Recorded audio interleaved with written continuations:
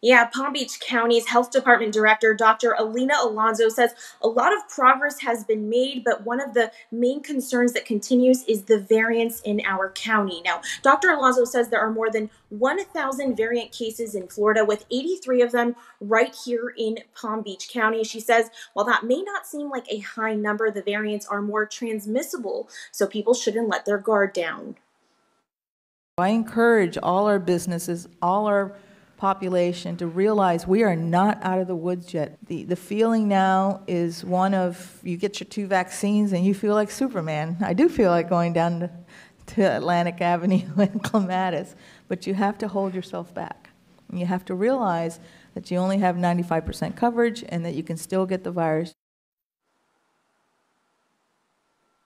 Now, in addition, Dr. Alonso is stressing that people understand that all county-run sites have to follow the governor's order. Only certain sites and places like CVS and Publix are following federal guidelines, which allow all educators to get the vaccine. There was also some talk about what avenues can be taken to get permission to vaccinate people 40 and above, like Orlando is doing, instead of 50 and above. But Alonso says she does not have the authority to make any changes and has to continue following the executive order. Commissioners were invited, however, to further discuss these concerns and to bring it to the board. Now, we're told that there will be further discussion to add these vaccination sites to underserved areas in the coming weeks. Jossie Carbonare, WPBF 25 News.